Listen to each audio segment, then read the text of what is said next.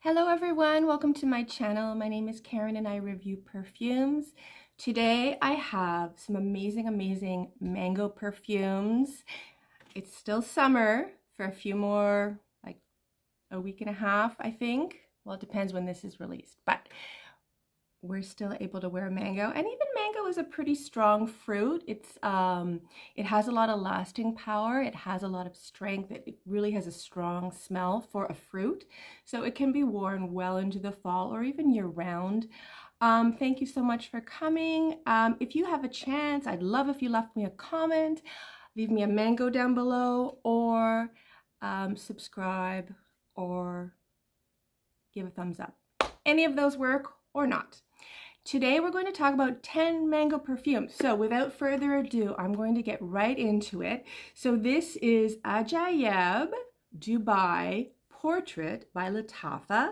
So I've heard a lot about this one online. It's a really beautiful bottle. The hype is real. And I really like this one. I blind bought it from Joma Shop. And don't regret it. Don't regret it at all. It is a beautiful citrusy mango.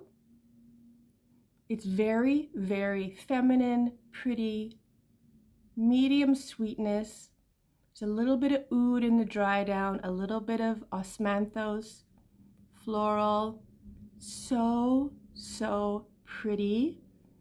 I would say a mid-range mango. It's not super heavy or dirty or any of that, and it's not like a light watery mango. It's a mid-range.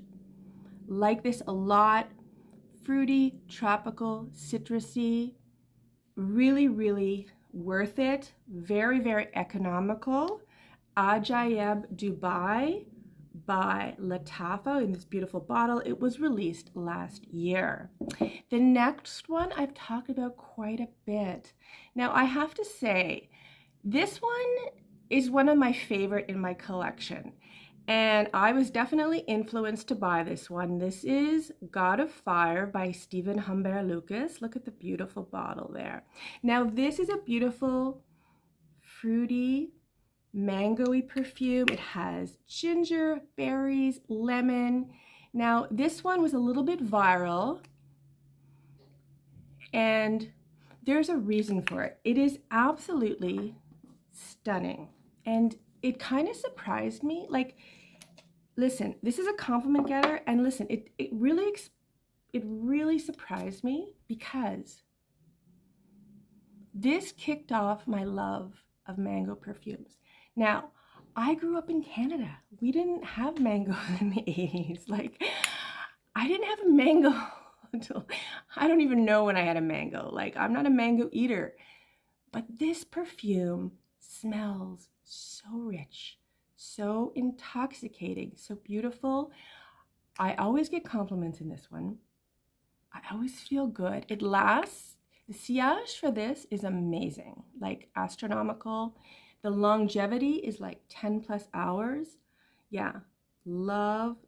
God of Fire by Stéphane Humbert Lucas. So that is a really good one to get your nose on. The next one, also a lot of hype online. This is Sunplosion by Simone Andreoli. So this one has beautiful notes of coconut, lime, mango, guava. It is exactly as the words say. It is a Sunplosion. Now, the mango gives it a little more creaminess than the other ones. The guava adds a different dimension. There's no guava in the other ones. So it is almost like a fruit smoothie on a tropical island. It definitely screams summer. It is so inviting and pretty and feminine. This one, I would say moderate sillage and moderate to long lasting power. Like, it really does last, but not like God of Fire. God of Fire is the OG, but this one definitely a summer must have. Bring it on vacation, wear it all summer. I love it so much. So the next one, I really don't think I've heard anyone talk about this, or at least not many people. This one is Chypre Mojito 45 by Parfum. So this is a French perfume house. Now, this is for those that like their patchouli. There's definitely patchouli in this. There's no getting around it. So if patchouli is not your thing, then you might want to skip this one. But if you like patchouli and you like Coco Mademoiselle, this is even a little bit more patchouli than that, but still really, really beautiful, really great, lasting power, lasts all day, great sillage. This one has grapefruit, patchouli, mango. It's a little bit different, so it doesn't fall in line with the other ones. This one I would say is more, I would say gender neutral if you are so inclined to like look for those elements. It has carnation, it has bergamot, it has mango, and it has patchouli. So it's a more simple composition. So there's more earthiness, patchouli, but you still get that juiciness, that fruit, that bergamot, but the carnation and the patchouli gives it a more earthy, I don't want to say dirty, but you know what I mean?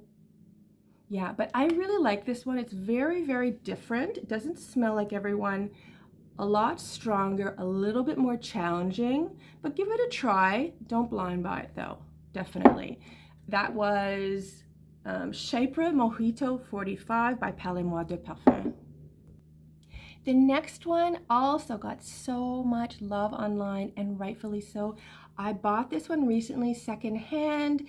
This is Summer Hammer by Lorenzo Pazzaglia. I can never say that, Pazzaglia.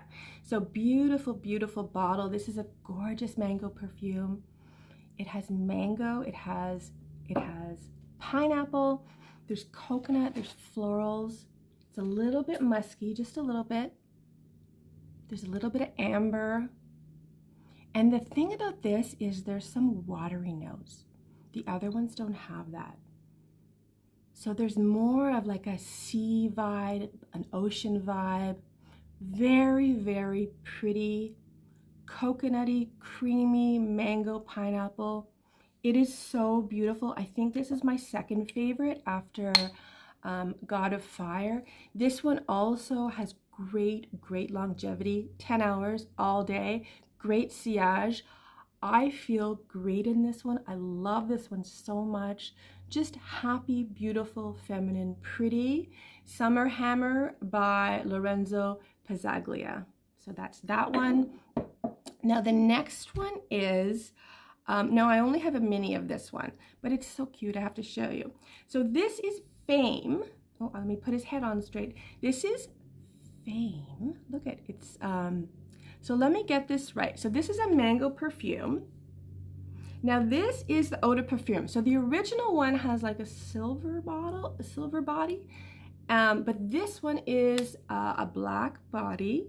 It's supposed to be a little robot, but it has, let me read the notes, mango, bergamot, there's a little bit of pink pepper, jasmine, patchouli, frankincense, sandalwood, benzoin, and musk. So this one is more, it's a more of a woody mango. It has more depth and weight than the original eau de parfum, but it's so pretty. And it's much more accessible and has a better price point. I would say for me, medium sillage, medium longevity, a beautiful, really light, fruity, feminine mango perfume. That's Fame by Paco Rabanne. It was released in, look at that cute guy, 2023. Okay, so the next one, I only have a sample on this one, but it's so amazing, I really wanted to include it. So this is Blockade by Mind Games. I'll put the picture right there. So this is it's quite a pricey one, but this smells so good. So this is obviously a mango one, but it has different notes. It has, I'm gonna read them. It has pink pepper, which you really get off the top. It also has bergamot, tomato leaf, and it has cyclamen. It has a little bit of star anise, which I'm not usually into star anise, but here it adds to that peppery contrast of the fruit. It makes it very complex and interesting. And then the dry down, there's like suede, oud, amber, and patchouli. It's not very patchouli-like, but there's definitely a fruity, woody, a little bit of spice. The tomato leaf gives it a little bit of green.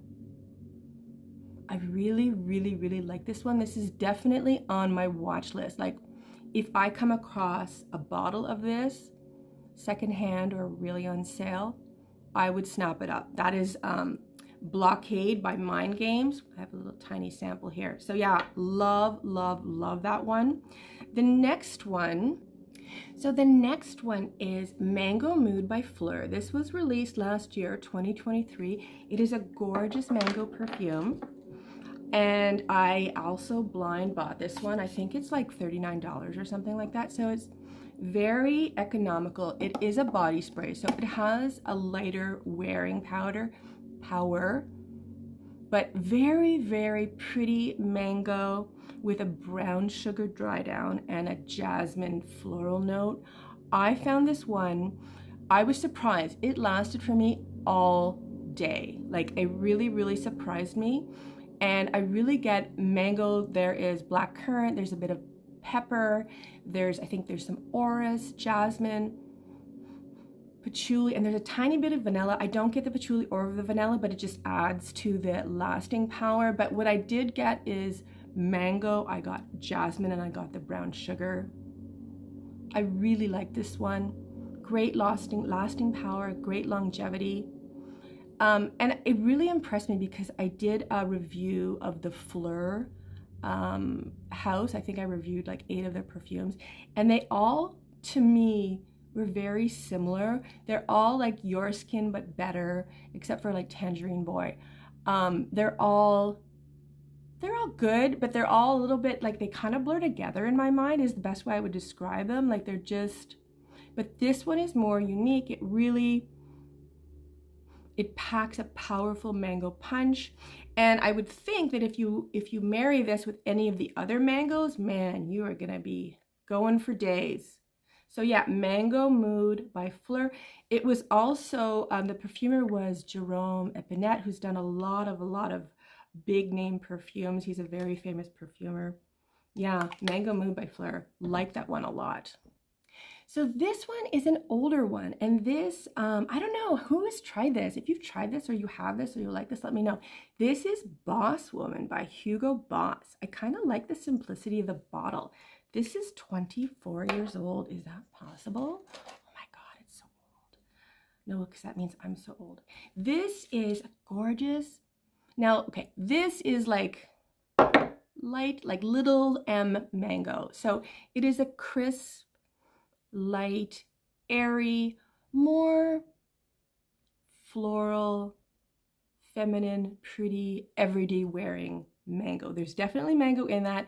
It starts off with mango. It's got, I think, freesia and violet, and then the dry down is cedar and I think a little sandalwood.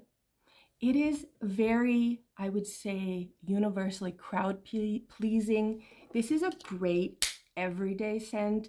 This is a great office scent. This definitely stands the test of time.